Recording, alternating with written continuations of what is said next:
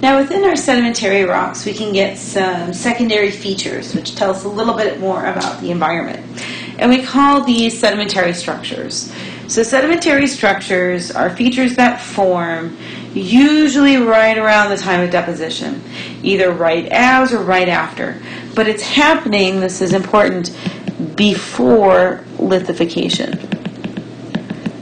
So remember, lithification is turning it into a solid rock. So if we're going to change it in any way, it has to happen before it turns into that solid rock. So we're going to talk about a couple of different types. We're going to look at bedding and stratification, and then we're going to look at sometimes features we can see within those beds. But like I said, what's really great is when we see these features, it's telling us about the environment. It's telling us what happened about those rocks as they were getting deposited. So our sedimentary rocks tend to be layered, right? If you take a look here, right, it's very easy to see we've got one layer stacked on top of another, on top of another, on top of another. We call that stratification, right, or that they're stratified. Okay. Where two beds touch each other, right? So let's say here I've got a bed, and then here's another bed. Okay. The boundary between them, we call that a bedding plane, right? So where they touch each other, we call that a bedding plane. A bunch of beds together, right? We might call that strata. Okay, a bunch of beds. So let's take a look a little bit further in. So bedding is usually very obvious, right? When you take a look at this, I feel like it's pretty easy to see these layers, right, that are running through this rock right here. Usually you can see as different bands or stripes. They might be different colors, right, depending on the material that's in there. Usually it's horizontal unless it's been disturbed by plate tectonics, which you can see here, these are not exactly horizontal, so we know something happened to these rocks, right, after they were initially deposited. Why does bedding form? Well, it's telling us something happened, right? So in this picture, right, what we have going on is we've got silt getting deposited, right, here at time number 1. And then maybe the speed of the river changes. It picks up speed a little bit. Because it's picking up speed, it now can deposit gravel, right, on top of it. So that gravel is a bigger grain size, so you're going to get, right, that bedding plane that's going to develop right in between them. Maybe the river slows down again and we start to deposit more silt, right? So usually what we're going to see is a change in the velocity of the water, or maybe a change in the sediment source, but it's going to cause something a little bit different to have, that we can see getting deposited with that sediment. So we're seeing a disruption, right, in that deposition where we see a new type happening on top. That's what's making our bedding.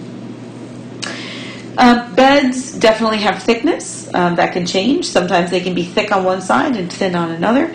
If you take a look at this picture down here, you can definitely see that.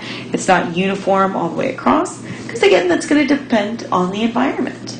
Okay. Sometimes we can also see non-deposition and erosion. Right? Erosion can also be recorded. We're going to talk a little bit more about this when we get to the geologic time chapter. Bedding is not always preserved. Okay? Sometimes the environment doesn't preserve it. Right? The depositional environment is not conducive for preserving that bedding plane. Or sometimes what we can get, what's in this picture, called bioturbation. Bioturbation is where you've got worms or clams or any other burrowing animal going into the ground. And as they burrow down into the ground, they're mixing up the layers, right? And that mixing up of layers is easily going to destroy any bedding plane, right, that might be in there.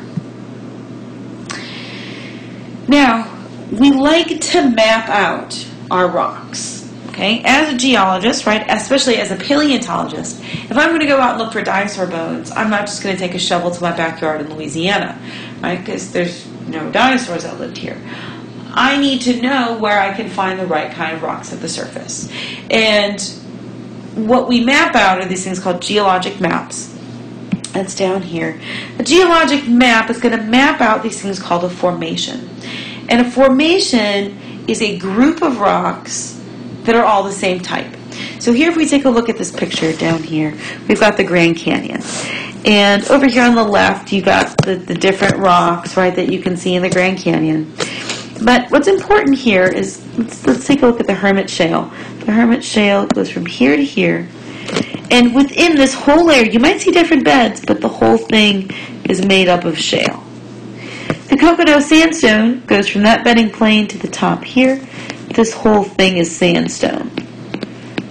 You might see different beds in there, but it's all sandstone. So that's important. So a formation is one type of rock, right? This mappable unit. And we can map it with those geologic maps. So a geologic map shows us the rocks that are literally sitting right at the surface, the ages of those formations.